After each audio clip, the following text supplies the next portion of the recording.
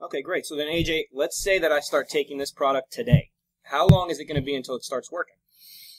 Well, all the work that's been done in the universities, if you start taking blood work the next day, you can see certain immunological markers start to move.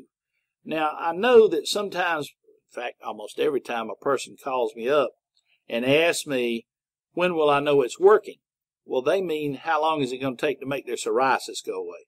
How long is it going to take them to get along, over the stress of their divorce, or whatever they believe that their immune system is going to do for them? The immune system is going to define that. Your overall health condition is going to define that.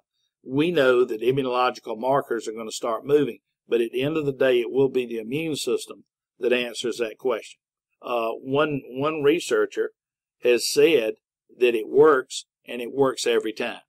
So your definition of work needs to be tempered with the understanding we're not about dealing with a specific condition or a specific disease.